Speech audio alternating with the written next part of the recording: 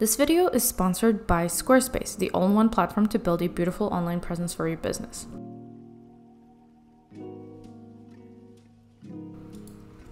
So in this video, I'm going to be talking about a topic that I haven't discussed in some time. It is my writing process in relation to the comic series that I'm currently writing and in the middle of starting the production, which I guess I have started. It's just been a little bit slow as of late, but anyways, that is happening. So as far as the visuals go, I'm just going to be sharing the footage of drawing a hairstyle meme of one of my characters from my comic. His name is Sock, and I'm not really going to talk about much about the process. There's not much to say. I'll just show you like most of the entirety of it. It was pretty long, so I cut down some parts, but I just basically show you guys like the sketch of some of the hairstyles and then inking a variety of them, and also just the coloring and finishing steps. So while that will be the background footage here, I'm just going to be talking about a couple of topics of discussion that my dear patrons have suggested about writing comics, my writing process, and specifically I will be talking about my personal writing process, how I go about the overview and outlining and scripting so far, as well as just I will briefly tell you about my formatting and organization when it comes to the writing process. So I guess the general broad topic will be comic writing process. So yes, it has been quite some time since I've talked about writing, and I'm feeling really in the mood to talk about it now because I'm about to jump back into it.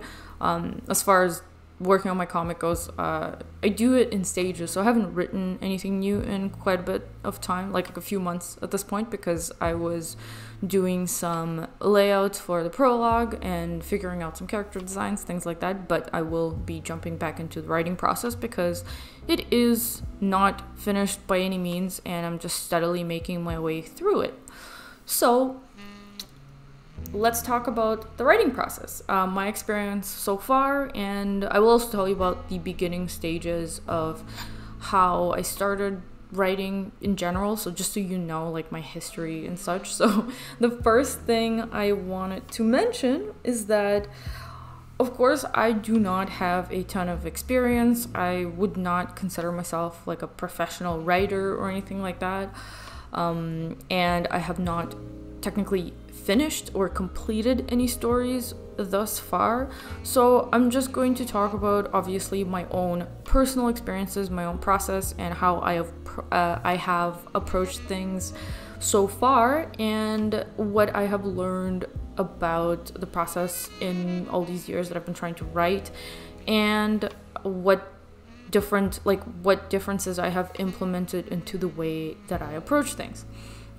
So the brief history of my writing experience is that I have been actually making, or I have been very interested in making stories since I was a kid, since I was very young, but I did not consciously clue into this being an interest, like an active interest of mine, or I never thought about myself as a writer. I never wanted to be a writer specifically, mostly because my primary interest has always been drawing and making characters and drawing characters. So I just thought that writing was simply a part of that, and thinking of stories was just part of that, but it was not my primary interest, if that makes sense. The reason why I say this is because for this reason, I did not do like any research into writing. I didn't really learn formally how to write at any point, except for just a couple of simple, high school classes, and then maybe one or two literature related classes in college / university. But generally speaking, I started doing my own research and reading about how to write and the craft of it kind of recently, I would say within the past probably like 5 years or so. I mean, according to my timeline, that is rather recent because I have been writing the story for a very, very long time, much longer than 5 years. So anyways, yes, so the first thing that I've always done ever since I was very young was just make or come up with some sort of character and their setting. Usually the character will come first for me, but the setting will follow shortly after, because I think it is really kind of strange, and in my personal experience, pretty much impossible to come up with a character without considering their setting, where they live, their friends, their environment at some point. So those two things just kind of go hand in hand.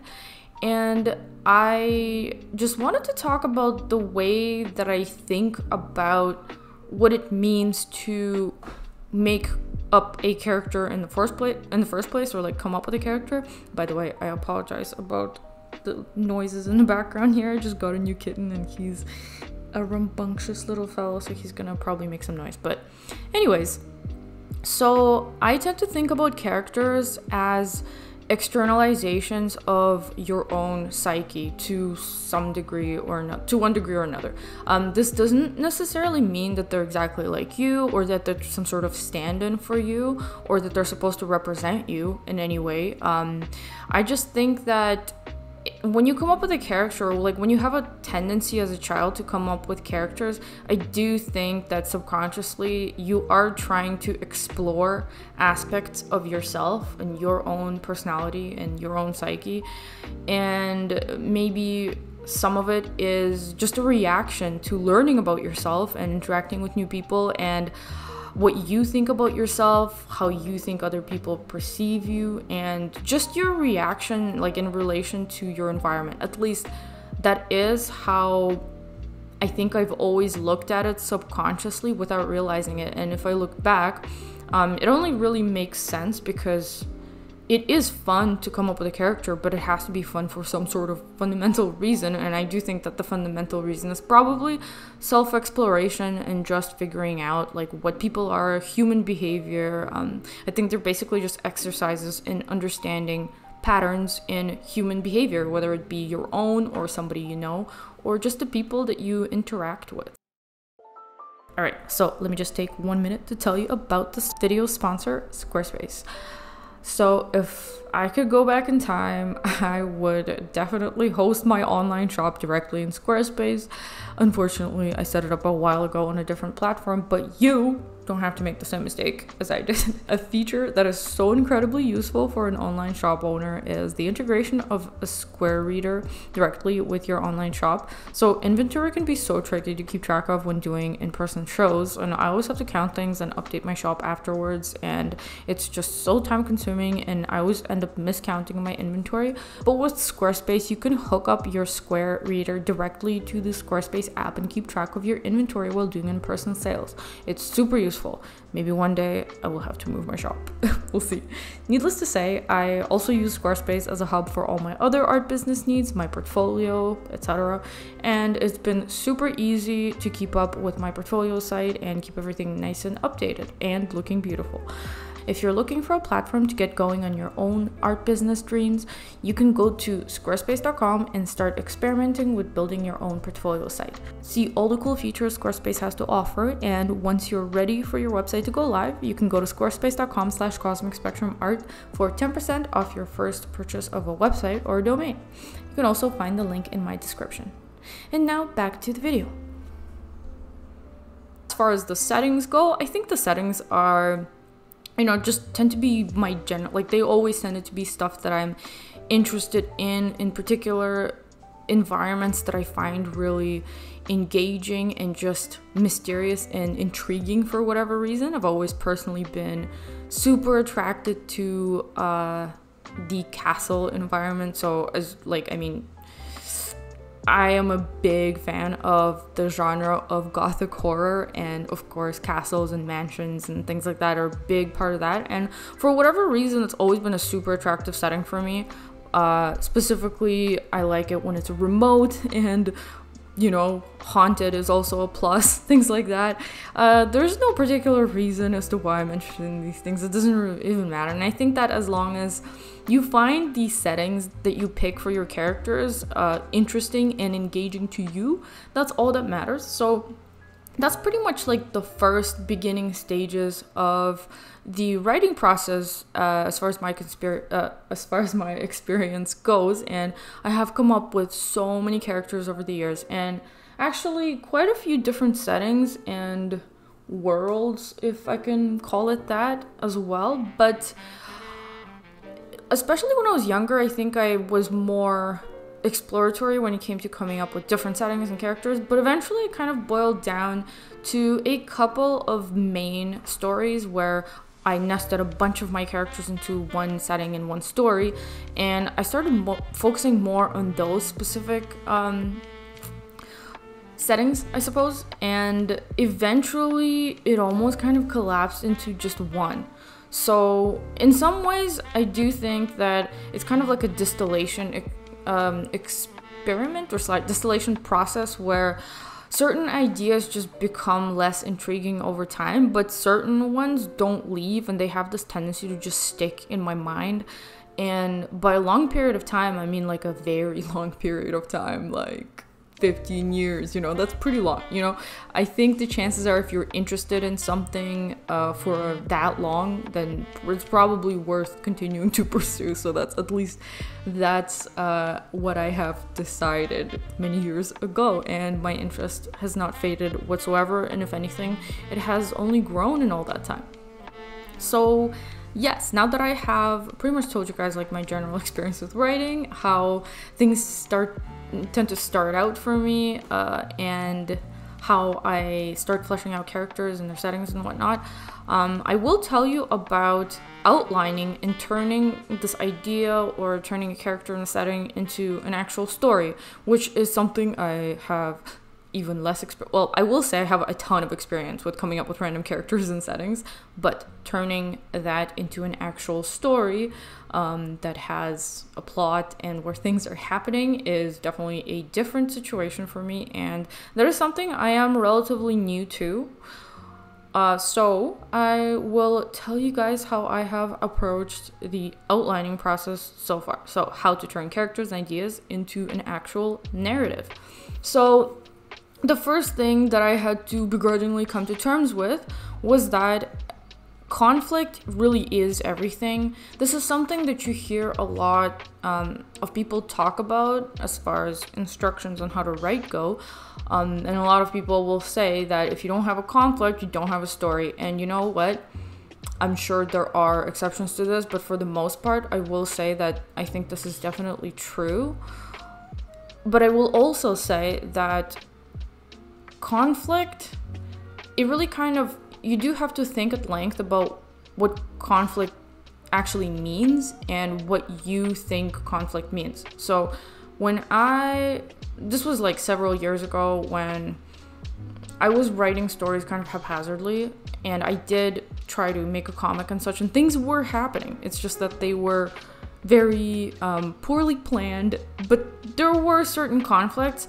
And at the time, because I've always had this kind of like a rebellious streak where I didn't like listening to instructions, and I've always liked to just stumble around and figure things out myself. And so when I heard things like, oh, you have to have a conflict and you have to have like a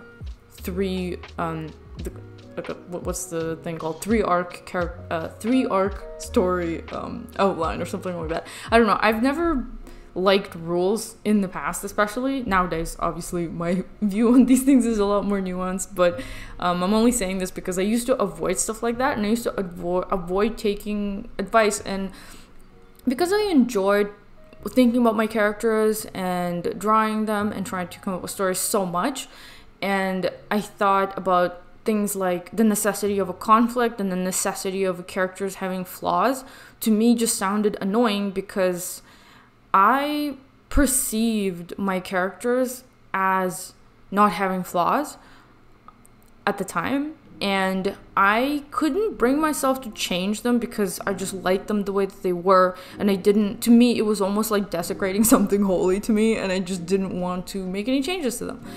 And as far as conflict goes, I also couldn't really identify that I already had conflicts in the story as I was trying to write it.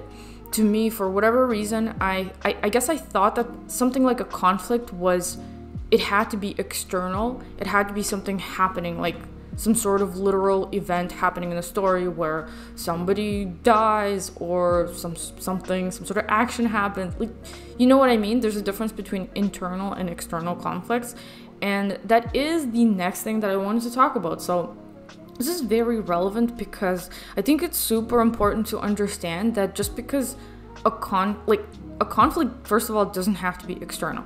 So the inciting incident that a lot of writing books talk about, it by no means has to be a literal plot point, an event that happens to a character through external circumstances, like somebody they know disappears, or somebody they know dies, or someone does something bad to them. It doesn't really have to be like that. And understanding that, I think, helped me to kind of calm down on that front a lot, because for the most part, I had a lot of difficulties coming up with a conflict in a vacuum. Like, I couldn't just come up with something random happening because I perceived it to be random. And unless I had a very good reason for an event to take place, I just couldn't care to sit there and come up with something that would happen just to have a plot. So for me, these were like some of the major blocks that I faced when I was trying to turn my characters and my world into an actual narrative. So in order to fix this and actually start making some progress on this front, I just decided to approach the writing process in a bit of or the outlining process in a bit of a different way, based on many different books I read. And I personally have really found myself appreciating the character-driven process.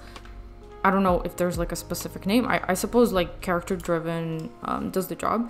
Oh my god, my kitty is on the desk and keeps messing things up. Anyways, okay, so I wanted to talk about the way that I started approaching writing just strictly through the characters. So I firmly believe that, first of all, internal conflict is probably more important than the external conflict. So whatever happens to the character via external forces is less important, in my opinion, than their emotional states and what kind of internal wars they have in their head. So that is my number one rule.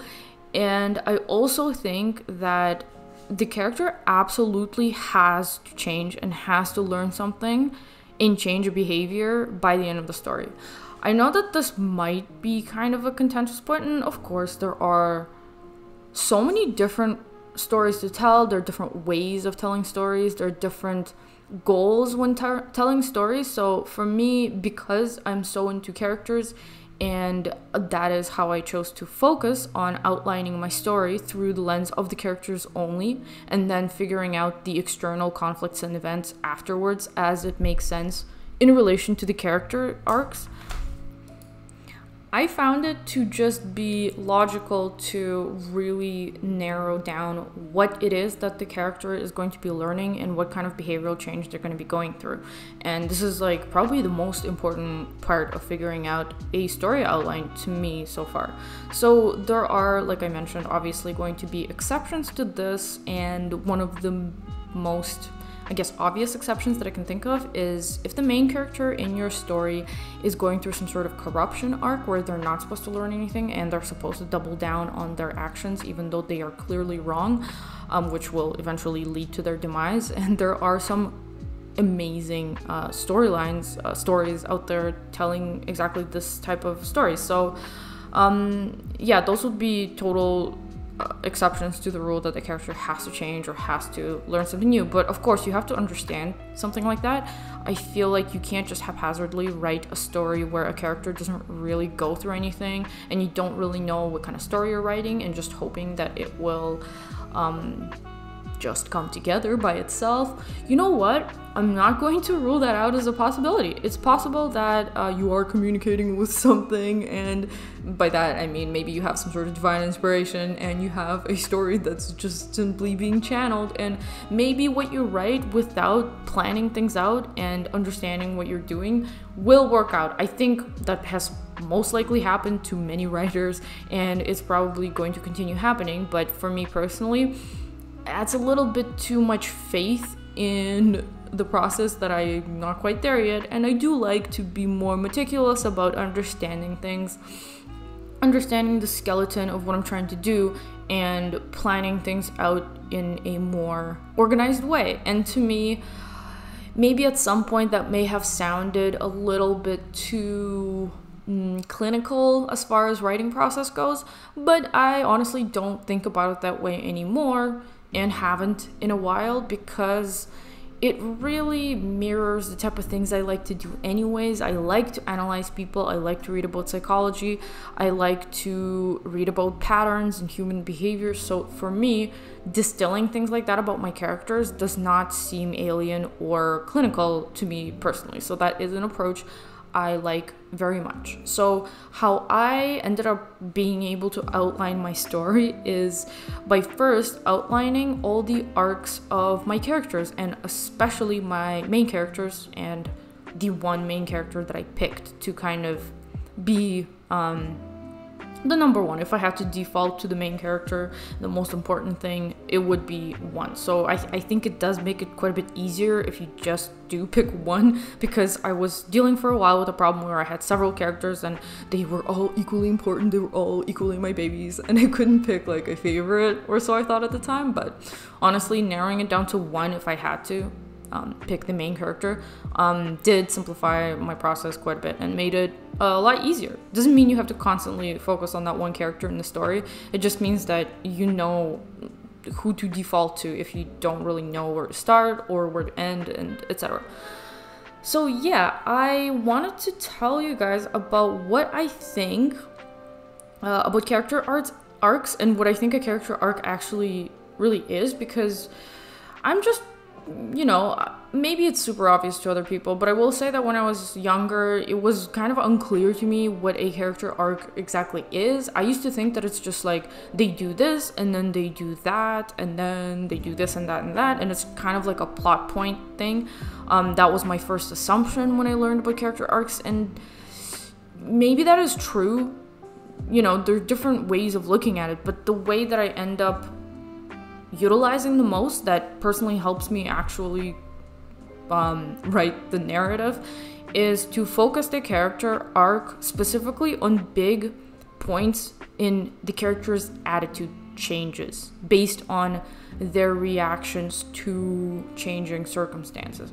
And you don't necessarily need to know all the changing circumstances. So I'm just gonna briefly expand on this. How I was able to deduce any sort of any one of these attitude changes in the first place was that I know I said that I always start by coming up with the character and coming up with some sort of environment, and that is true, but I think I neglected to mention that another huge part of the initial process of coming up with the ideas that eventually cobbled up a narrative was that I would often have scenes, like I would often come up with scenes, and that's another huge part of the process, I think. So it's a little bit difficult to explain how to come up with scenes, because I don't think there is really any specific way to do it. It's just, if you come up with a character, and if you come up with characters that are their friends or like a group, or they are in the same world, when you spend time thinking about said characters and said world, especially if you think about it at length and if you listen to music, which is something that I did a lot, especially during long commutes where I did nothing except for just listen to music with my eyes closed and think about the story / characters that I'm currently involved with, I will put it that way. I found myself just spontaneously coming up with scenes, and these scenes often were very like, it wasn't even a narrative. It's just, maybe I will think about a relationship between two characters and imagine them interacting, and then spontaneously I will get some ideas about what kind of history they had, what sort of friendship they have, or maybe they don't like each other, what kind of personality conflict they might have, and this will all flash as scenes in my mind. Scenes where they're interacting and somehow it seems meaningful. So typically the scenes that I'm talking about that I always tend to come up with are not funny or light or like slice of life type of scenes, they always seem to involve some sort of emotional intensity high point where it's, I mean, more often than not, I will say it's sad for whatever reason, but anyways, you get the idea. So the gist is that I will, and usually it won't be like, you know, when I picture characters, I don't picture them in a vacuum, like in some sort of white space as a drawing. I picture them as a movie. Like I will always see a scene as if it's in a movie. So there will be a setting, there will be a background, there will be a time of day, there will be visual elements that I am spontaneously coming up with when I think about these things. So it is not the type of like cute character interactions on a white background that sometimes I will draw, or like that you see other people draw. When it comes to scenes, it is a fully formed, like fully fledged scene where you know exactly where they are, and I don't know where that comes from exactly, but it just kind of tends to happen spontaneously. So those are some of the building blocks. And like I mentioned, they're not necessarily related. Sometimes they are, sometimes they aren't. Sometimes I'll just come up with a cool concept. It doesn't even have to be something between two characters. Sometimes it'll just be some sort of thing that a character is doing, or a thought that they have when they are in a certain place, when they're looking at something. I don't know. These are just general examples to give you guys, but like I said, one of the things that they all have in common is, one main thing I will say that they have in common is that there's some sort of emotional intensity involved.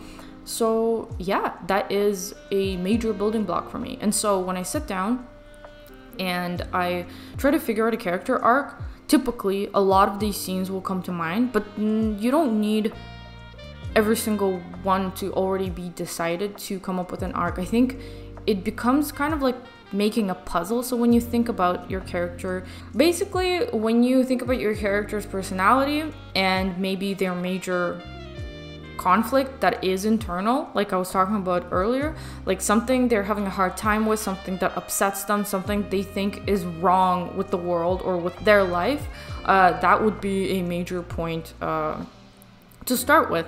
And so I don't know if I mentioned this already, but attitude changes is how I deal with character arc points. So I will write out like character thinks this, and then they think something differently, and then they change their mind and think a different way.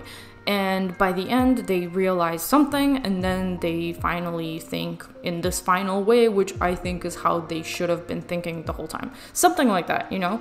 I know that's super basic, but I think it's a pretty good place to start. At least for me, it helped greatly to start from that place. And I did this with multiple characters, and sometimes, and of course, characters have to go through different arcs. You don't want every single character of yours to go through something very similar. Sometimes you might want to utilize a different character in order to contrast some sort of in order to bring attention to a contrast specifically between decision making. So say maybe two characters have a similar problem, but they both deal with it in different ways, stuff like that. I'm not going to get into it, but basically after outlining all the character arcs in a very basic way is what I did, I started to just notice parts where these character arcs can actually overlap. And then based on that, because I already had a setting that I fleshed out relatively well in my mind over all the years that I was thinking about my story, I know where they live, I know what some of the places are that they frequent, I know a bunch of things about the town's history, and so just based on that, I start to immediately get ideas about what kind of external events can transpire in order to support this character arc that is happening, and in order to support these character moments or scenes that I have kind of come up with sporadically over the years. And I will say that I think the length of... Okay, so basically, I guess the next thing that I want to talk about is outlining for one book versus multiple books. I have never really finished anything, and I have never written a story that's one graphic novel or like is concise. So in my case, I'm obviously planning for multiple books. And generally speaking, from my experience so far, I think the length, it all depends on... You're spreading out your character arc across multiple books based on how many mistakes you want them to make and how many wrong decisions you want them to make before they finally come to some sort of big solution.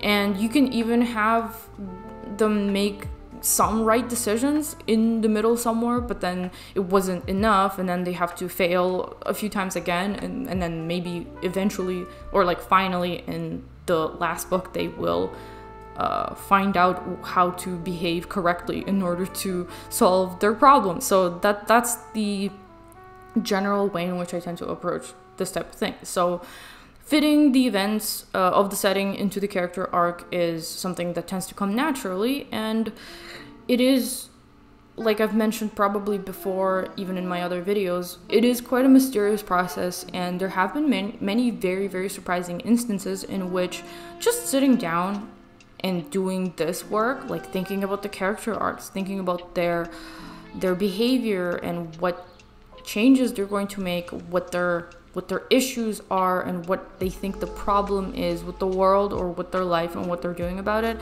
Just thinking about these things at length, about the different characters, and suddenly some sort of story just tends to emerge here and there. Like, I've experienced that a lot. Things just click into place in the most unexpected ways is how I have experienced it.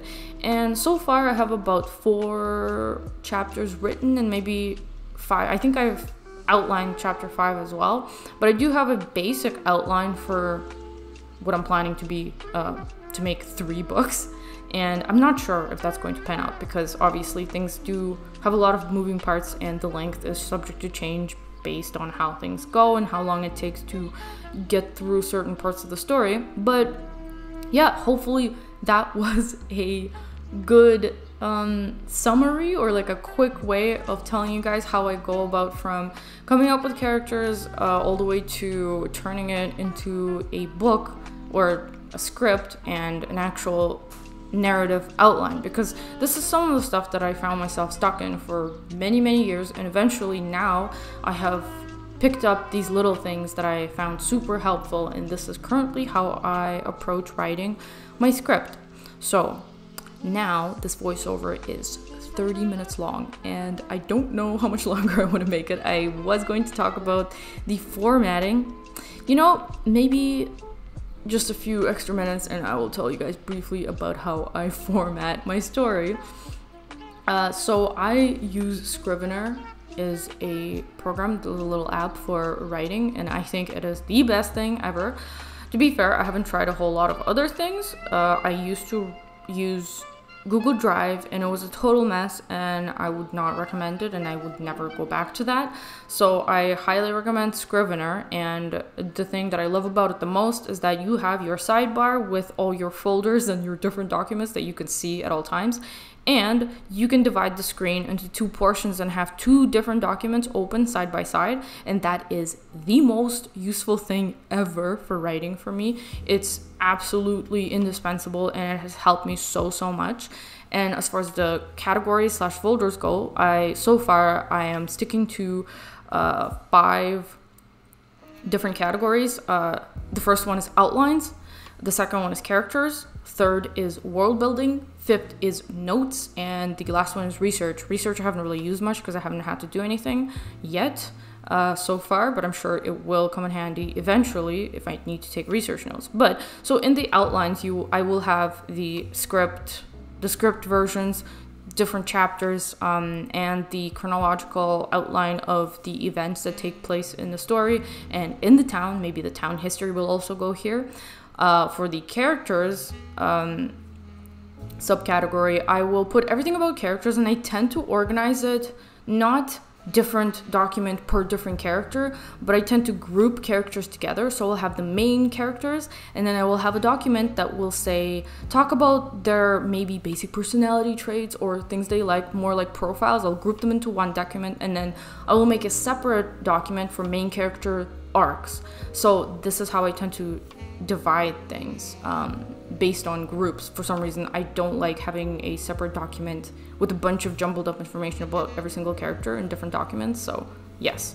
And then in the next category, the world building, it's pretty straightforward. I will just write about at length about how the world works, if there's like a magic system, if there are any groups of people, organizations, their rules, whatever, anything like that will go into the world building section. And then the notes is probably the one I use the most, where the first thing I will do is read a bunch of stuff and then sit down and write notes about what ideas come to mind. Sometimes it's difficult to categorize these things right away, so it's easy to dump them into notes that I can read later and then potentially go and update the different documents that are more organized. And I like to read over all my notes because sometimes I don't have enough time to implement everything. Sometimes just reading through my notes and my general thoughts will help me come up with new ideas, and I will also just keep putting more ideas into notes. And I typically will just do that yearly. Like I'll have notes 2020, 2021, 2022.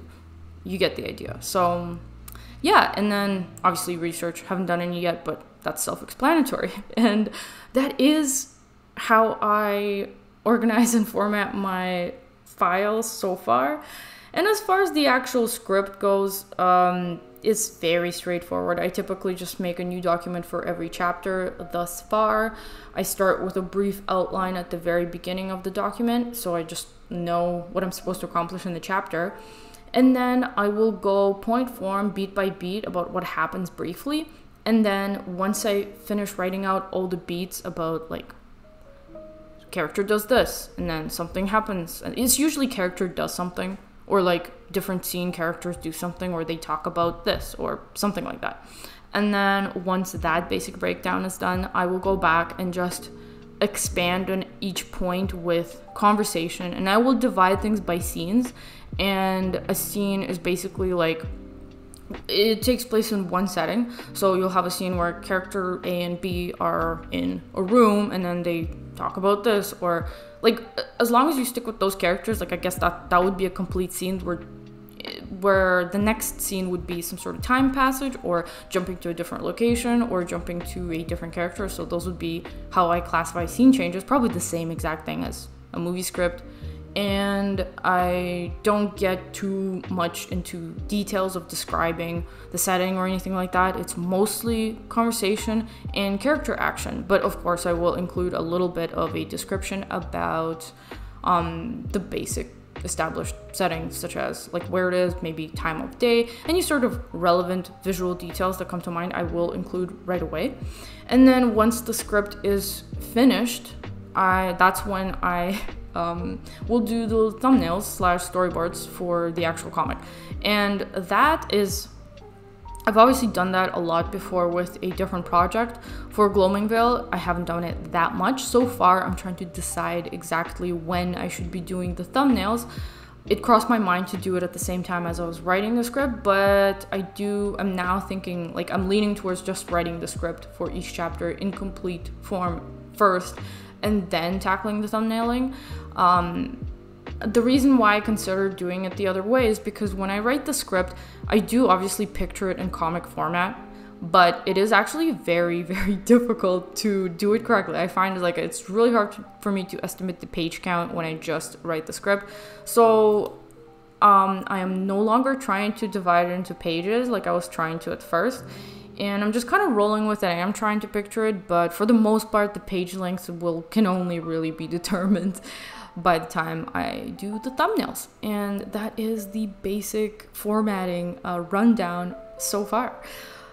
Thank you guys for listening to this video. I hope this was helpful for all of you who are starting to write a comic or are in the middle of writing a comic. I hope that you found something helpful in at least part of the video, because I know maybe a lot of these things could be obvious, but it's always good to share whatever knowledge I have with you guys. And yeah, so thank you again to my lovely patrons for suggesting this as a topic. It was a lot of fun to think about, and it was fun to tell you guys about it, and I will see you guys in my next video. Bye bye.